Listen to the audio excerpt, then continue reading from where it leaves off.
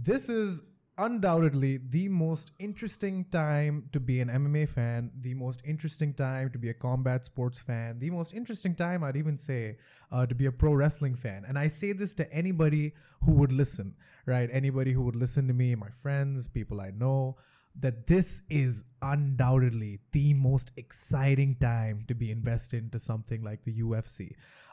This is the weigh-in on the mic here with me today is Badr Ali, and this is undoubtedly one of the best times to start a podcast, even though it's not as easy to do, even though it's not as simple as just starting one. But in Pakistan right now, especially, there seems to be a rise which is based off a global trend, of course, of MMA suddenly gaining prominence to such a degree that you see the UFC now expanding its markets, expanding its presence all over the world. So, you have a UFC gym opening up here in Lahore, man. That's crazy. It's happening. I mean, I know the criticisms that come with it. I've asked people who are actually on the MMA scene, who are actually fighters and trainers, and people who actually compete, so to speak, or are at least deep into the MMA machine of Pakistan, so to speak.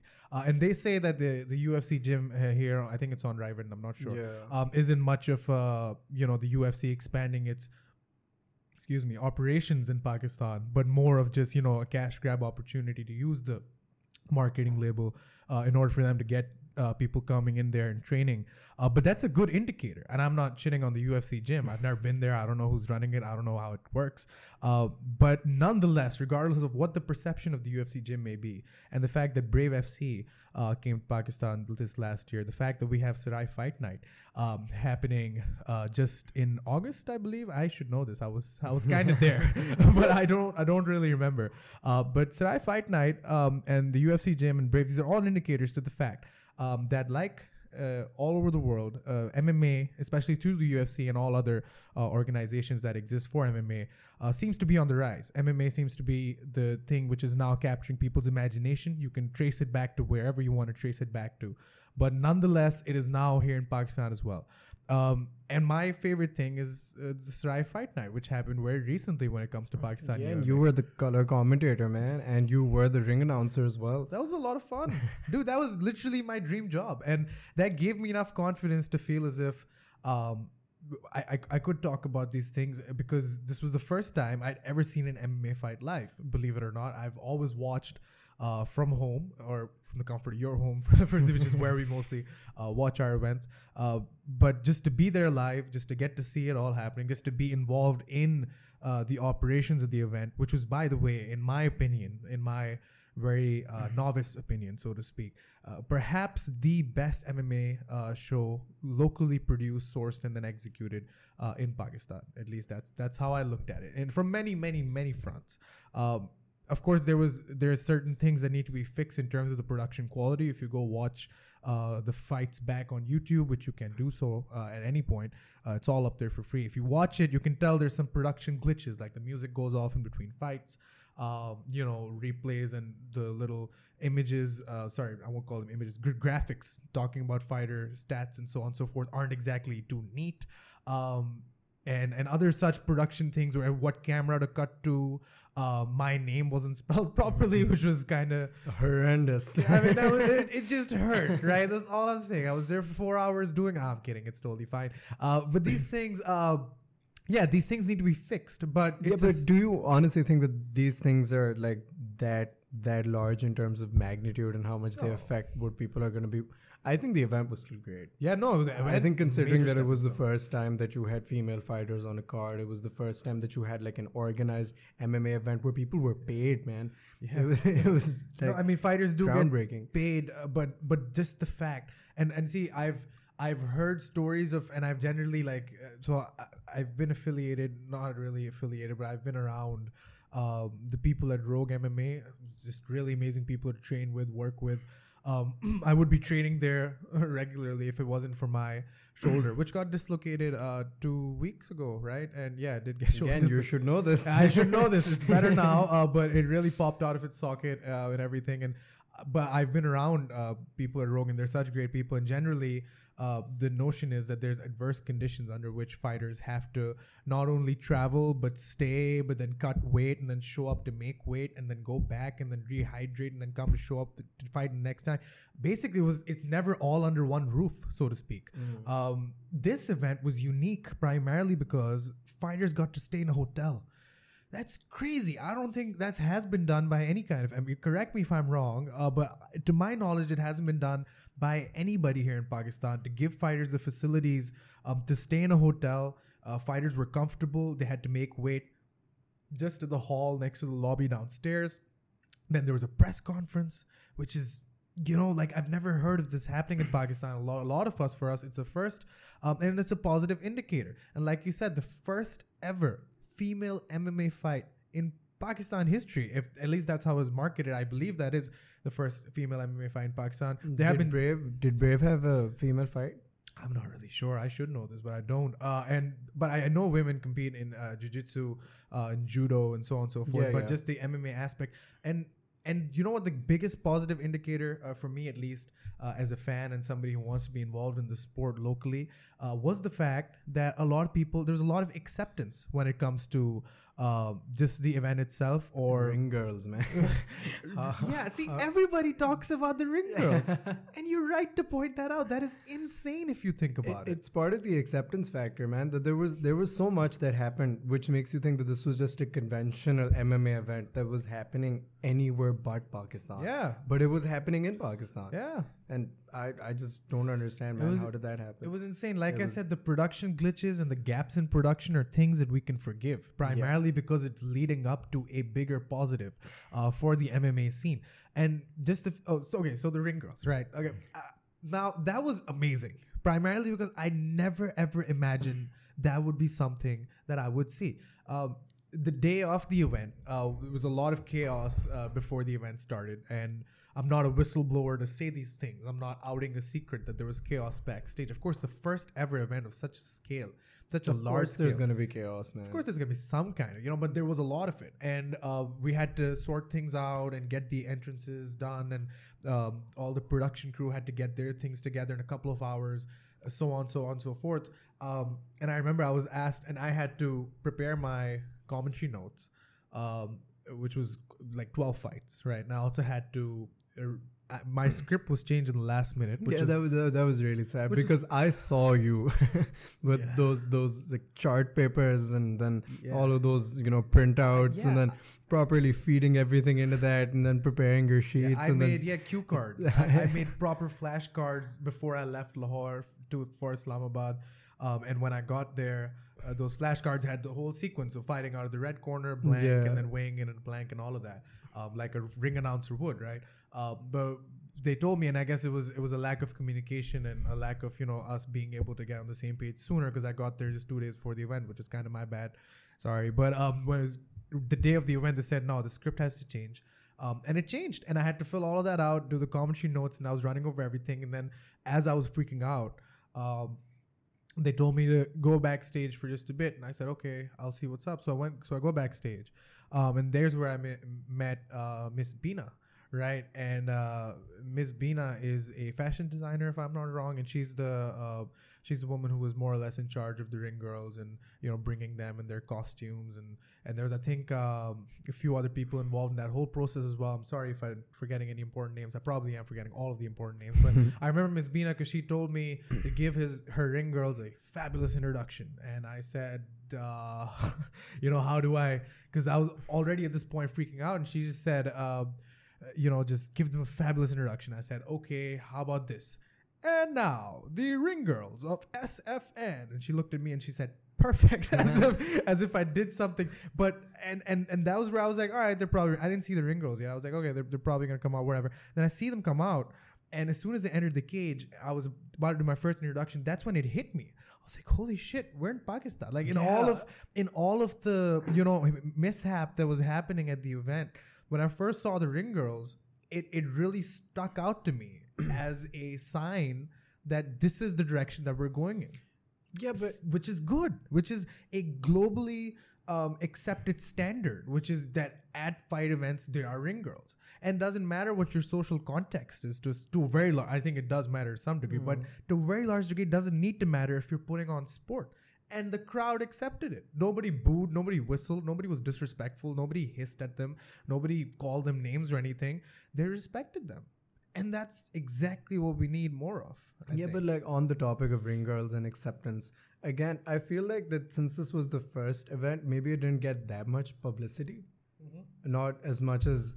So what I'm trying to say is that probably there's a cutoff. There's a cutoff where there are enough people watching something like this where you get this kind of backlash coming in, this kind of social perception that's like kind of rampant in Pakistan about like, you know, these sorts of things, particularly ring girls, and, you know, like there could be this backlash. Yeah, no, for sure. I think that at some point during this progression of the MMA scene, as we transition from being nascent to somewhat more established, I think this is gonna happen. Oh, but the PSL, my good sir, I will tell you, does have cheerleaders.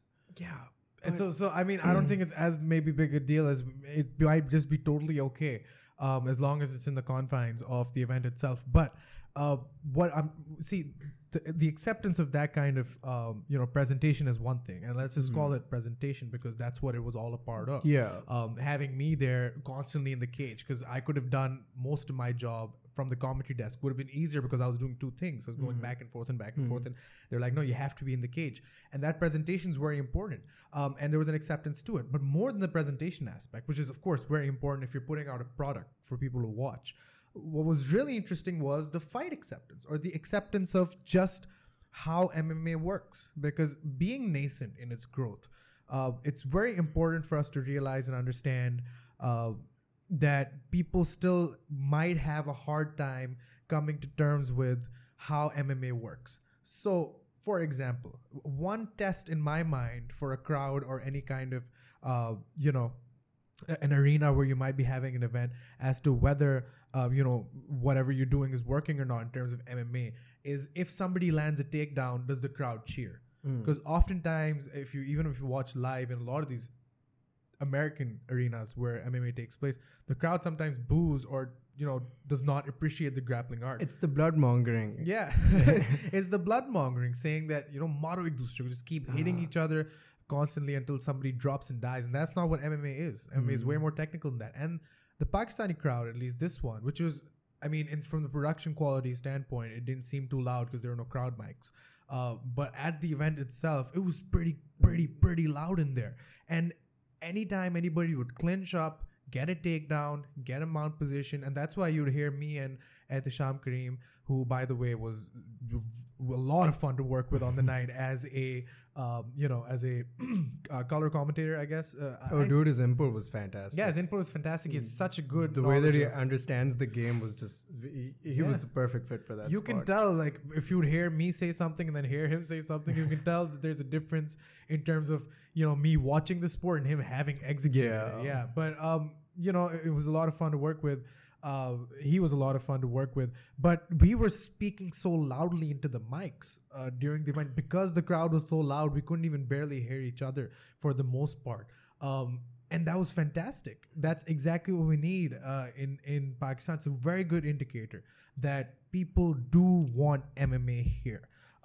All of my friends and you guys that I told about the event, you guys loved it in the sense that at least you watched it and you told me that it was fun to watch.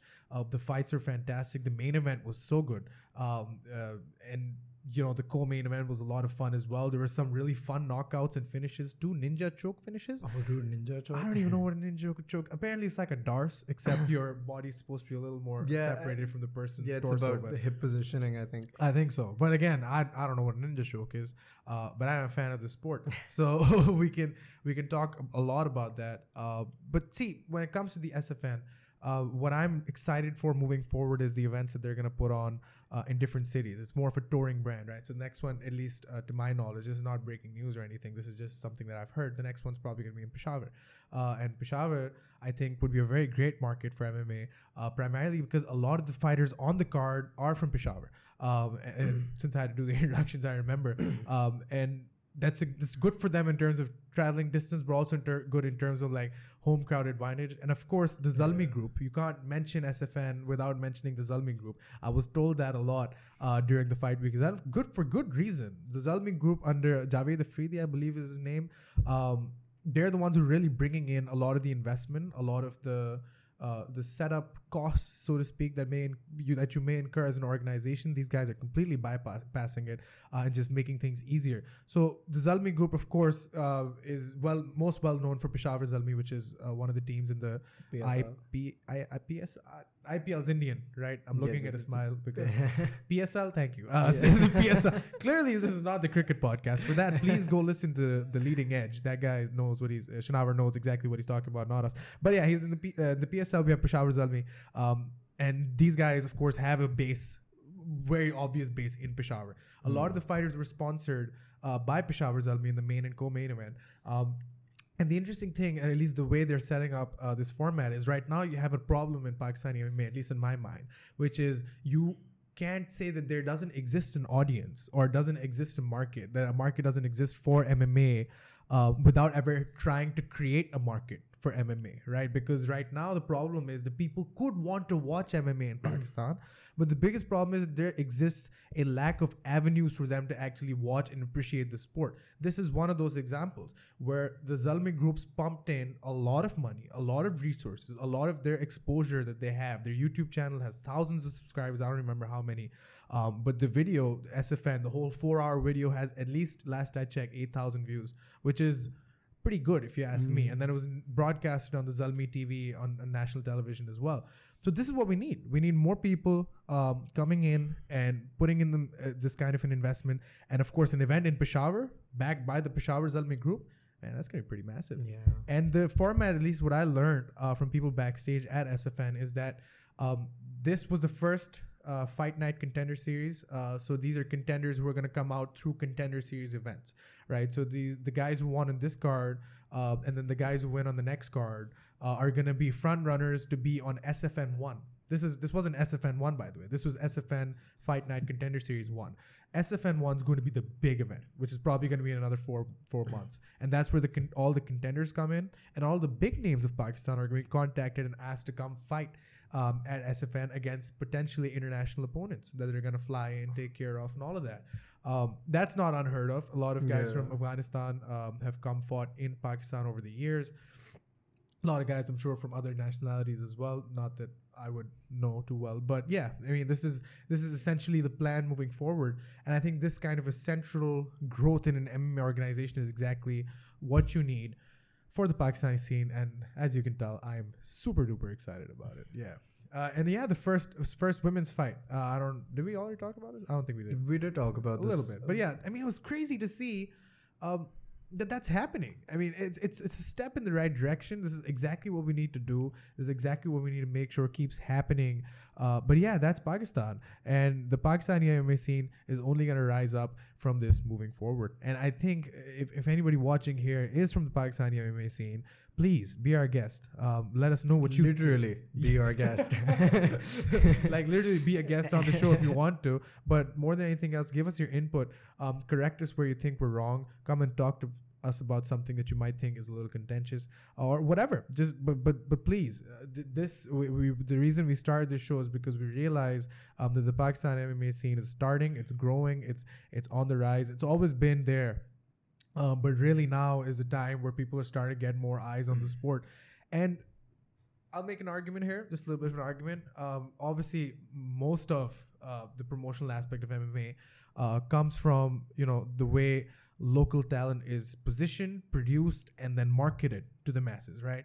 But one guy, in my opinion, right, who has single-handedly perhaps been the biggest contributing factor to the growth of mixed martial arts in, let's just say, Muslim countries all around the world, it's Khabib Nurmagomedov. That guy, and I say this because I was in the US, right, when Khabib versus Conor happened, and I'll just out myself right now. I am a Conor McGregor fanboy, and the reason I started watching the sport was because of Conor. So I cannot be disingenuous to myself and say that I do not like Conor. Even now, after all of the things he's done, I do believe there's a lot wrong with him and he needs to really fix himself. But I'm always going to be a Conor McGregor fan. Undisputed, no doubt. I don't care. And when it was happening, Khabib versus Conor, when I was in the US, my friends started sending me these clips that were running in local news channels of Khabib. Or Khubab, as my dad likes to call him. A lot of people call him here Khubab. I don't know where that came from. But yeah, Khubab Parkamedov is a hero here. And the news headlines were talking about how Conor smashed... Khabib. I wish Conor. But like Khabib smashed this loudmouth, drunk Irishman who was this, that, and the other, and called Khabib's manager a terrorist, or, all of that. But ultimately, that's exactly what got eyes on the sport. And now...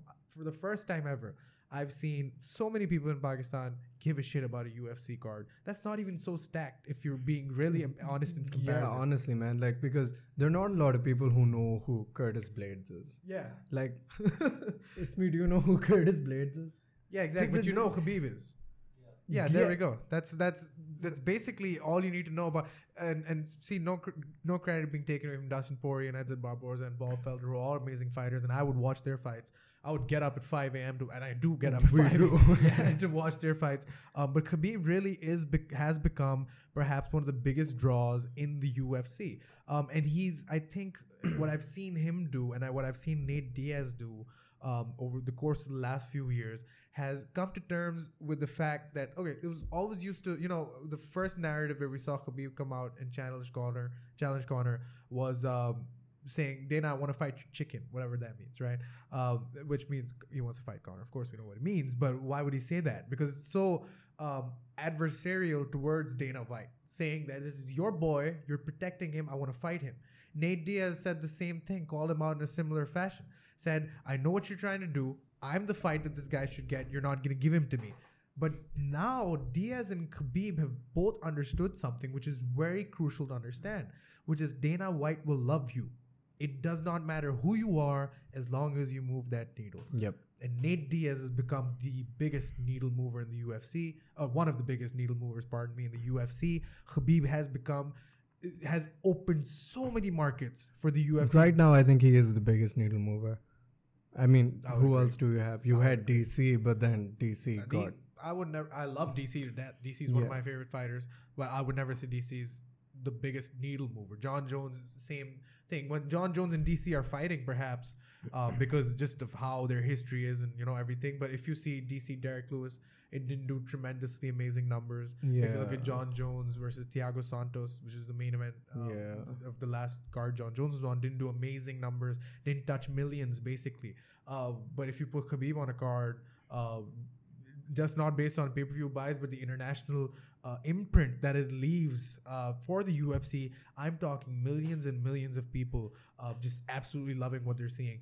And that's exactly, you're correct. Khabib probably is the biggest needle mover in the UFC right now because he targets a demographic, and it's important to hear this from people who share the perspective of I remember Conor McGregor being the talk of Pakistan to a large degree when he first rose in terms of the fan bases here. Everyone was sharing that 13-second knockout of Aldo. Yeah, that was one thing. I remember when Brock Lesnar jumped over the UFC. That's where a lot of people, I would refer to them as casual fans, but that sounds a little disrespectful. But people who don't normally watch the UFC, let's put it like that.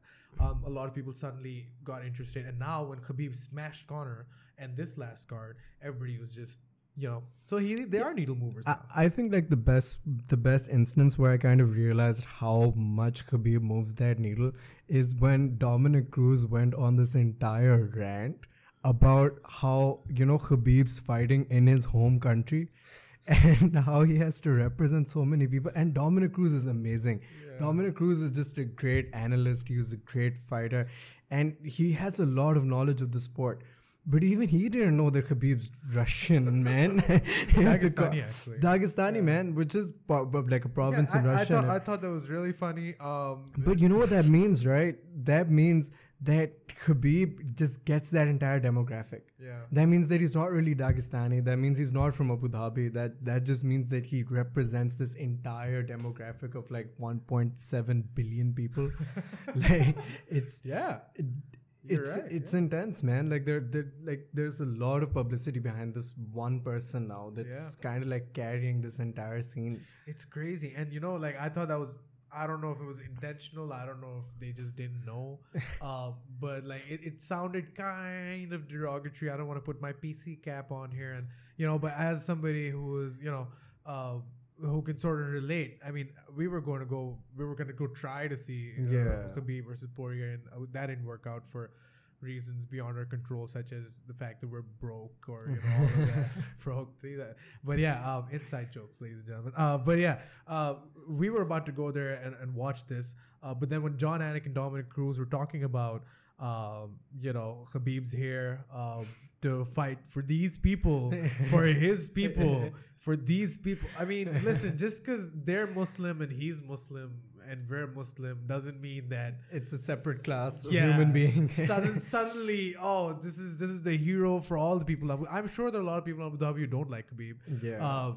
Come on, it just seems weird. It's like a Jewish guy. If there was ever an openly Jewish fighter, whatever that looks like, I can't even imagine, like with the little cap. Ariel Helwani. And if Ariel Helwani shows up to Israel, in Israel to fight, like, I don't know, what's that guy's name? Brett Okamoto, right? And then Dominic Cruz just going, these are his people. Like, no, dude, he's from Toronto. But yeah, I thought that was a little ignorant. I still thought it was a little fun. But it's all good, of course. Like, who really cares? Nobody. What people really care about is the fight itself. Yeah. Well, how do you think the fight went? See, that's okay. As a Conor fan, I just start that off from there. As somebody who supports Conor McGregor and will support Conor McGregor in his fighting endeavors, purely his fighting endeavors, until Conor stops fighting for the 5th time. But as somebody like that, I'm waiting for the day. And as a DC fan, I, for some reason, always pick the losers in these rivalries. But as a Conor fan and DC fan, I always hope and pray that today is the day that I witness Khabib or John Jones absolutely get destroyed so I can go to sleep easy at night. And every time these guys fight, that question keeps getting prolonged. How do you beat Khabib Nurmagomedov? How do you beat John Jones? It's almost impossible at this point for different reasons. We can analyze both of them a little differently. John Jones, of course, utilizes reach advantage, utilizes absolute, with the best mind in MMA, so to speak, I would say. Khabib utilizes a completely different foray of skills that he brings to the octagon. And we saw that in this fight. The big question's been how comfortable Khabib would be with a boxer in pocket range. We saw him almost get hit, I guess, a bunch of times, didn't really get hit. But the fight itself was just a testament to not just how good Khabib's wrestling is, which is what people keep saying, right? I keep hearing a lot of people on the internet saying that he's just a good wrestler, right? And wrestling always beats kickboxing. That's not true. That's not true. He's an amazing ground specialist. That means every aspect of the ground game. Wrestling, jiu-jitsu, even striking from top, everything that he needs to do. Just his pressure, his relentless pressure, even in those clinch positions where he uses those trips, which he used in this fight as well, in every fight, just to get the guy off their base, and then after that, it's Khabib's game. It was just a display of that. Dustin Poirier is a black belt as of 2017. Yeah. A black belt. Khabib, and I saw this picture on Twitter of Khabib, training in jiu-jitsu with some jiu-jitsu instructor, professor, I don't know. And he was wearing a white belt. And it was like, oh, so humbling, this, that. No, he just might as well be a white belt because he's never trained gi. Yeah. Right? But keep that in mind, where this guy's ground game is so phenomenal that he made a black belt look like a blue belt in the octagon. Just absolutely manhandle him. Yeah, like we were talking about this earlier as well. Like those 35 seconds, like where Dustin Poirier had him clinched up tightly, had him wrapped in that guillotine. There was nowhere he was going purple, man. And then like 35 seconds later, he's tapped out Poirier. He's taken his back and he's just tapped him out. It was just phenomenal. The way that he just took his back at every single opportunity he got, and the way that he was just 2 or 3 steps ahead of Poirier was kind of frightening. Like all of those instances where Poirier would try to sweep him, it's like Khabib would already have an answer to that. Yeah. It was just phenomenal. It's like you can't... On the striking, I felt like Khabib still handles it. Like, I think it was round 2 when Poirier started to get some good strikes and he caught him a couple of times. But Khabib was fine. He just kind of, just moved his head around a bit and he was okay. Then he was back on that pressure. 1-2 and then shoot. And then when he shoots, there's no coming out of it. He just so good at all of these Dagestani wrestlers on the card. It wasn't just Khabib, right? If you watch Islam's fight, if you watch Zubair Takhukov, I can't say his name. The guy who punched Conor, basically, who got a split draw. Zubair Takhukov, I believe is his name, or something to that effect. But Zubair, if you watch all their fights, they're very good at getting the legs of their opponent in between their legs whenever they're on top of them. So there's literally 0 to none mobility. We've seen Khabib utilize this for so many fights now. It worked perfectly in this one as well. And again, just made a bona fide black belt jiu-jitsu look like an absolute, just like there was no chance for him to come out of there. Dude, like think about it. Dustin Poirier's last fight was against Max Holloway's debut at lightweight. Yeah. And he convincingly just beat Max. Yeah. And he just got treated like any other opponent Khabib's ever had. Like, this was what Khabib's 12th fight in the UFC, 28-0 and 12-0 in the UFC. Yeah. And all of those fights have almost gone the same way. Either he stops you by tapping you out or by just punching you so hard that you just can't continue, or he just goes the distance with that. It's like Khabib could go for like a 12-round fight with someone and be fine after. Remember, after the fight, he's walking out and he's not even sweating, man. Yeah. Khabib Nurmagomedov has never been cut inside the octagon. Khabib has never been taken down. Never been taken down, never cut. Oh wait, has he been taken down? I think he was one fight. No, but I've never been taken down. Yeah, I mean, if you look at just this guy's resume, 30 years of age, he's in his prime right now. Of course, his major ascent started. Maybe the first notable win was RDA back in 2014. Then of course 2016, Michael Johnson in the UFC 205 undercard. Then he beat Edson Barboza convincingly. Just absolutely mauled him. Then he got the title finally against Ali Quinta.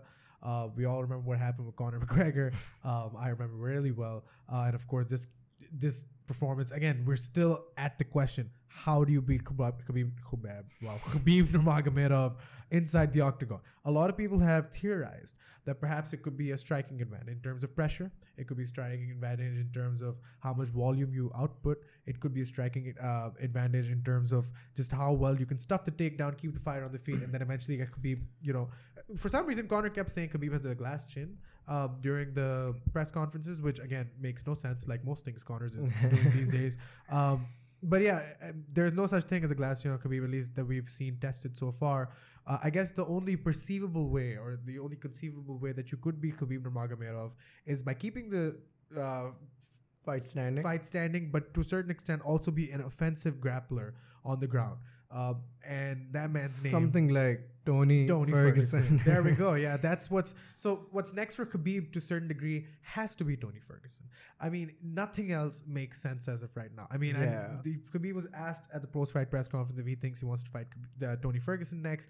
He said, right now I want steak, cheese, and burger, right? And then I'm going to go, my next opponent is burger. I'm going to eat burger. Please, guys, give me relax.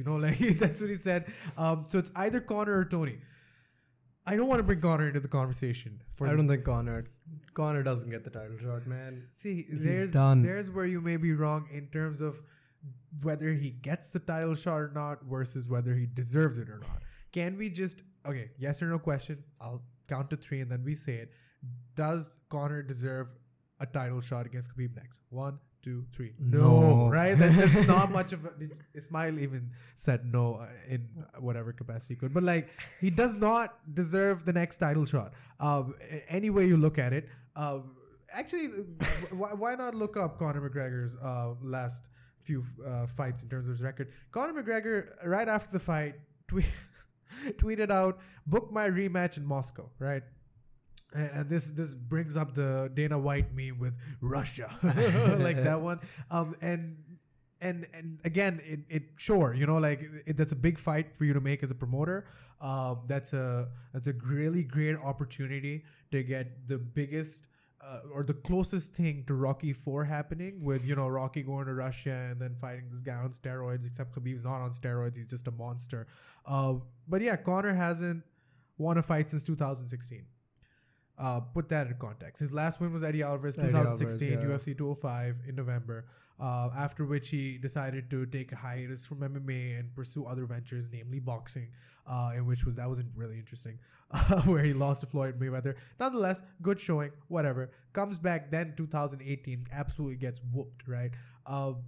And this is also keeping in mind that he's lost to Nate Diaz at some point, who I guess that was really his coming out party. So you shouldn't, and I don't like how people said he tapped to Nate, he tapped to Khabib. These guys aren't bad fighters in any way, nor are they guys that you can just say, oh, he's tapped to some nobodies. Nate Diaz right now and Khabib right now are at the top of their game in their respective divisions, welterweight and lightweight. Well, Nate's not champ, but nonetheless, we saw Nate's last fight, man.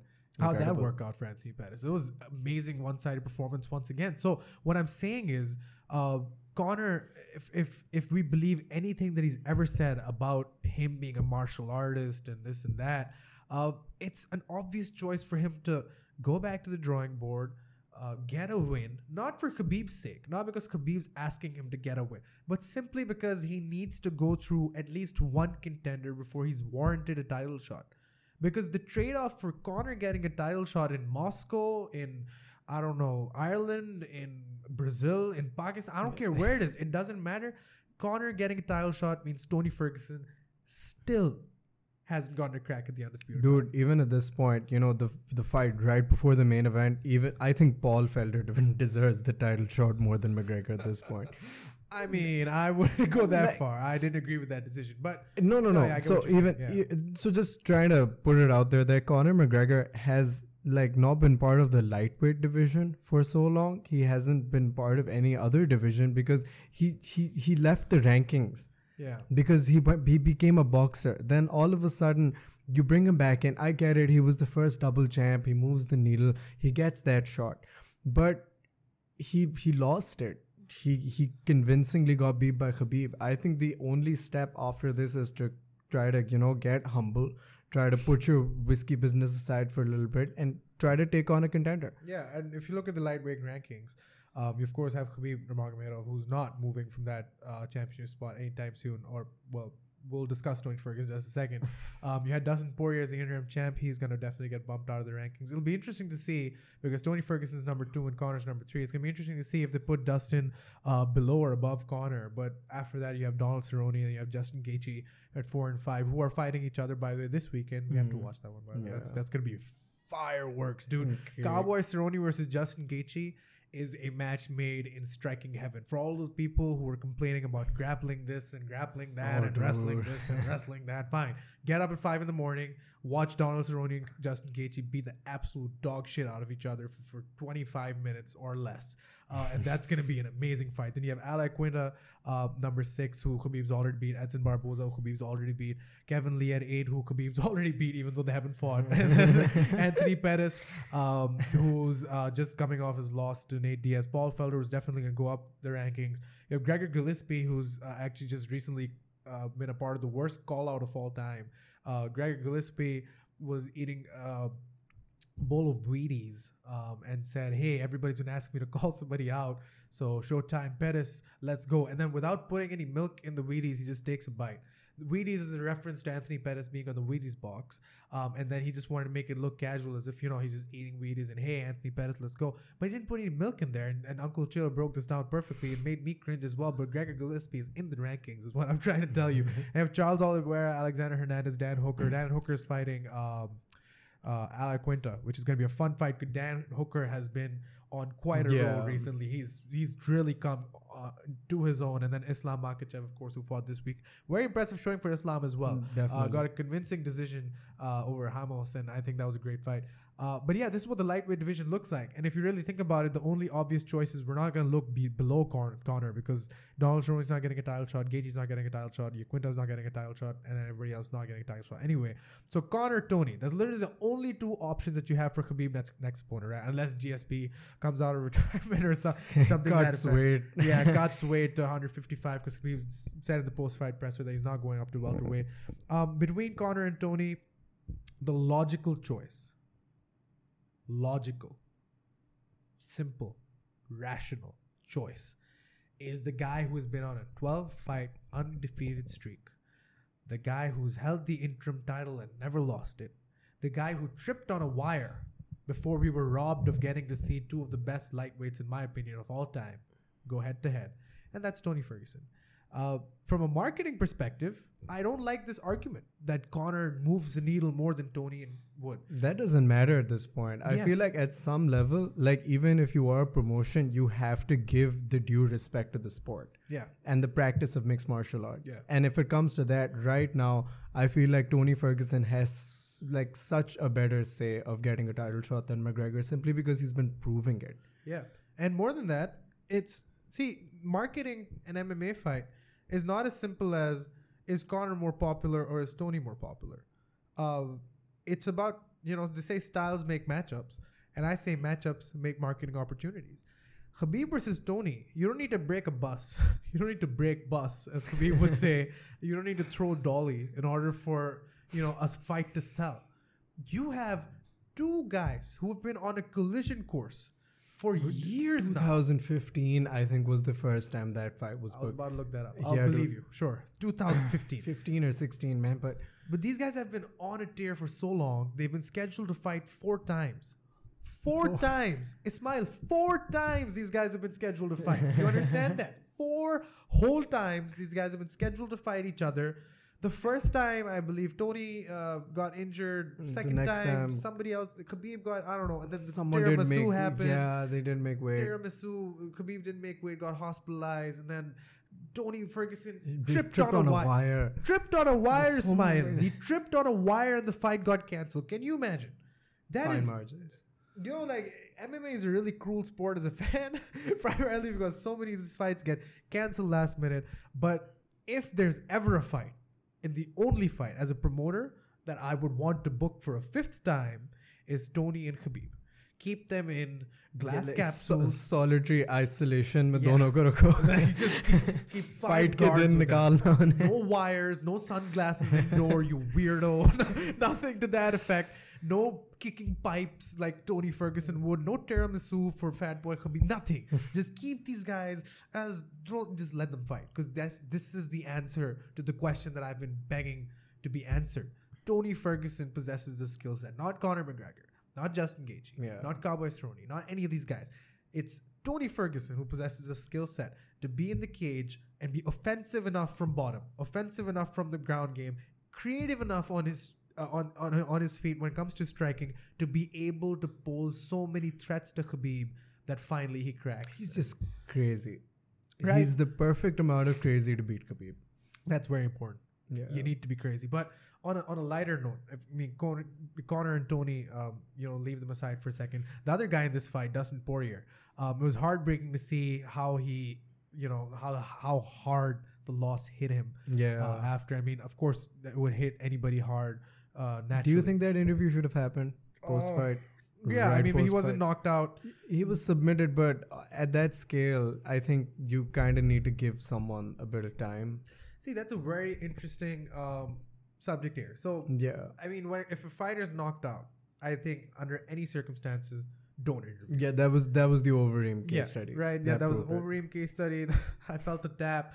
And that's from like a rational perspective. These guys just got knocked out. Yeah. You know what I mean? So please don't ask them a question about the fight. Then the other aspect, of course, is Daniyal Cormier's situation where, he cried on national television and low lives made fun of him for doing so because they project their own insecure masculinity onto people who are as secure and amazing as Daniyal Cormier to say that this guy cried on camera. No, fuck you is what I say if you make fun of Daniyal Cormier for crying on camera. But regardless, these are 2 interesting case studies of why you shouldn't interview a fighter right after a brutal loss like that. But I think in this situation, it also does come down to the prerogative of the fighter itself. I think Dustin Poirier had a lot to say, had some interesting things that he wanted to get off his chest about being grateful and being humble and being professional and all of that. And I guess he got to do that, and that's fine. I think Dustin Poirier, if nothing else, his stock went up even regardless of a loss because people are now talking about just how good this guy is. He's 30, if I'm not wrong, 30 years of age. This guy's been through so much ever since the first Conor loss. He's really come a long way. And now he's at a point where, you know what, he deserves every bit of credit that he's given, because even against Khabib, we've seen what fighters can do against Khabib. For a guy to get that close with a guillotine against the monster Khabib Nurmagomedov, I think you deserve all the credit in the world. But the bigger, like the emotional aspect and everything aside, if you just look at the ground realities of things, Dustin Poirier is considering retirement. Like that. I mean, it's no one's place to tell a fighter when to retire, right? It's no one's place. But at the same time, this guy who's at the top of the heap after so long, with impressive wins over former champions like Eddie Alvarez, Anthony Pettis. And dude, he's been in this lightweight division forever. This is all he knows. This is all. It's not something he likes to do. This is what he knows how to do. And he's a fighter's fighter. Dean Thomas said this in an interview as well, who's his coach, that Dustin Poirier, the only thing he knows how to do is fight, and he's okay with that. Yeah. So Dustin has a lot to offer to the sport. I hope he doesn't retire. There's a lot of fun fights at lightweight coming up. Cowboy versus Gaethje, of course, September 15th, and then Quintar versus Dan Hooker on October 6th. I think that's on UFC 244 as well. So yeah, I mean, any of those fights is really interesting, or a good fight for Dustin Poirier, who I honestly don't think should retire, but what can you say? It's the Gaethje situation again. It's like these fighters train and fight at such an intensity that it takes a toll on you. Yeah. Honestly, especially with Gaethje, because I think Gaethje said so a couple of fights ago that he was planning to retire in 3-4 more fights. Yeah. I mean, after the Cerrone fight, how many does he have left? I mean, after any, because Gaethje's one of those guys who loves to take punishment and dish it out, which is why this Cowboy Gaethje fight's so fun stylistic. Yeah. Because if you look at the two fighters, Cowboy Cerrone needs a certain amount of distance, needs to keep out of the pocket, and needs to throw his Muay Thai combinations so that they land with precision. Gaethje's the guy who's going to be in your face. He's going to throw everything but the kitchen sink and the kitchen sink and just try to knock you out. So this fight's so exciting, at least, and these two fights that I mentioned are also interesting for Edson Barboza and Paul Felder, who just went through a 3-round war, so to speak. It was really bloody fight, if you really think about it. Yeah, well, that was kind of controversial, and you agree with me here because we saw that fight together. But I felt like Barboza confidently took that first round, and correct me if I'm wrong, he got the takedown in the second round. Yeah, he did.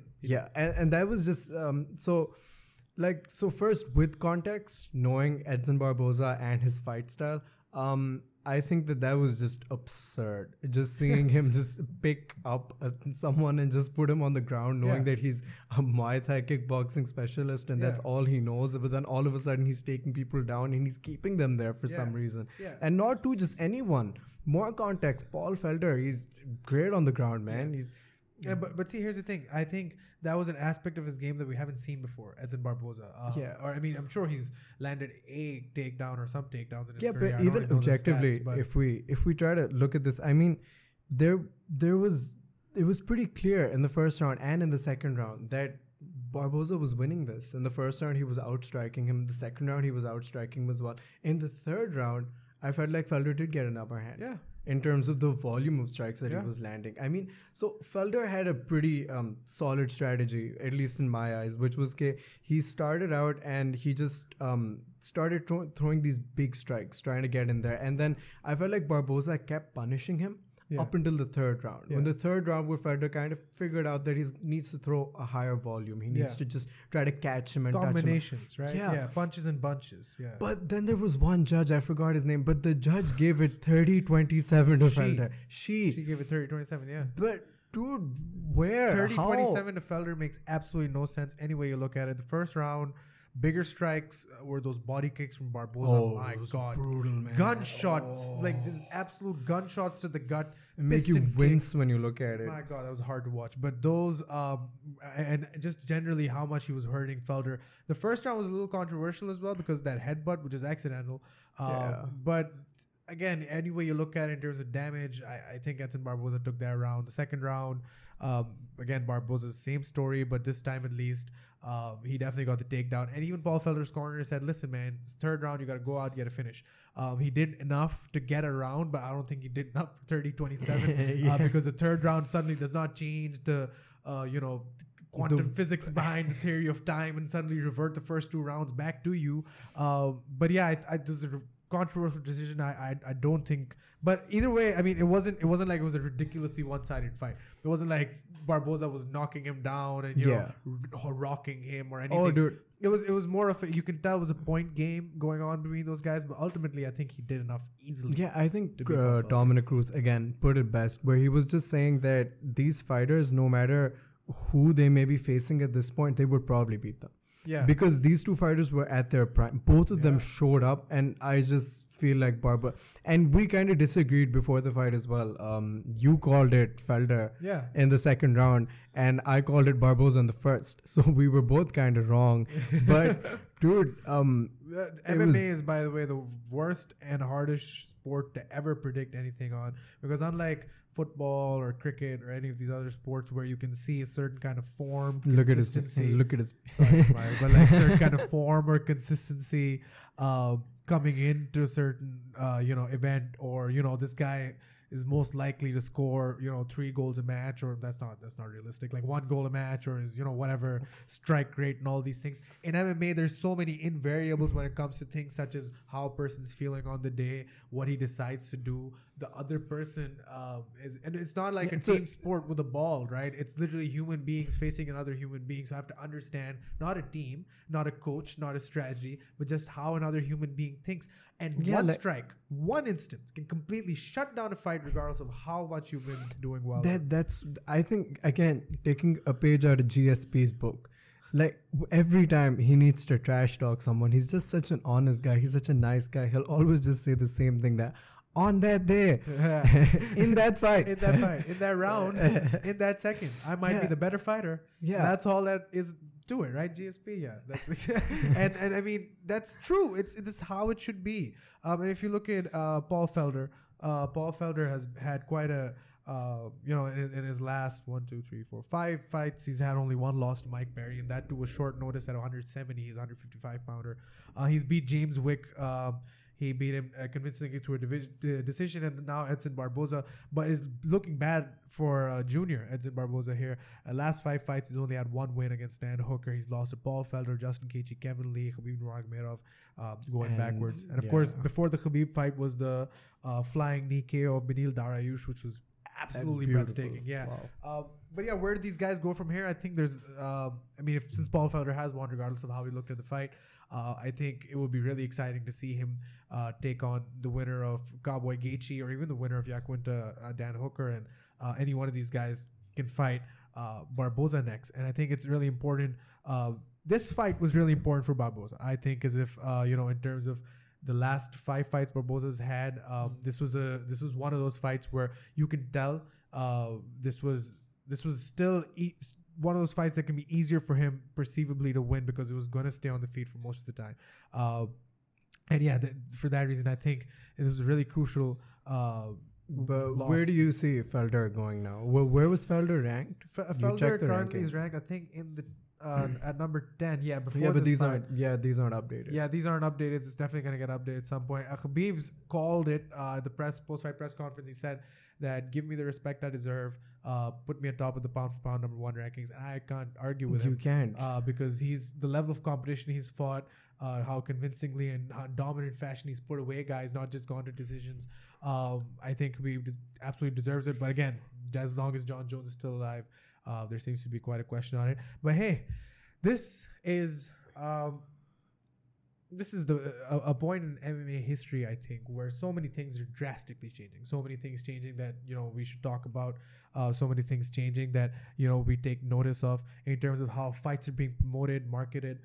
In terms of how there's a change from how fighters are marketing themselves, and Nate Diaz and Jorge Masvidal is a very good example of that.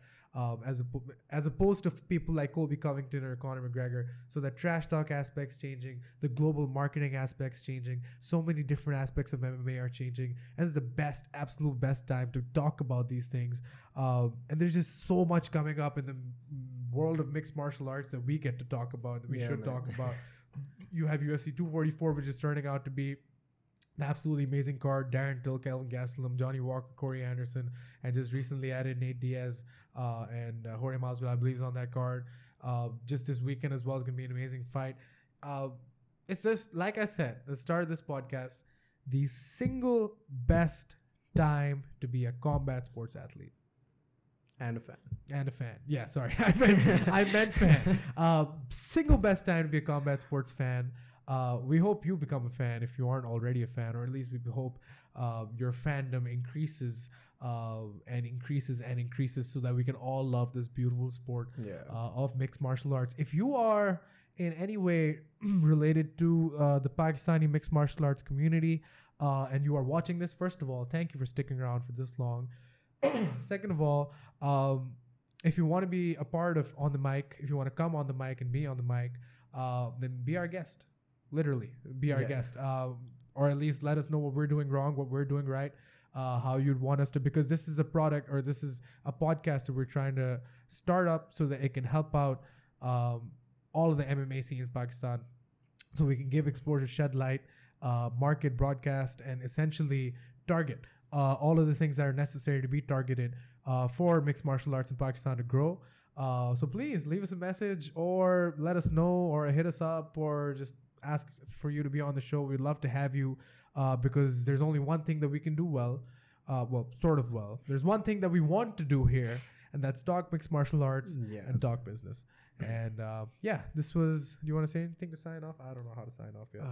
Same. I don't really know. This is where we get really awkward and really stressful. But I've been Daniyal, Nasir, Mirza. This has been Badr Ali. It's been our absolute pleasure. And stick around. Thanks.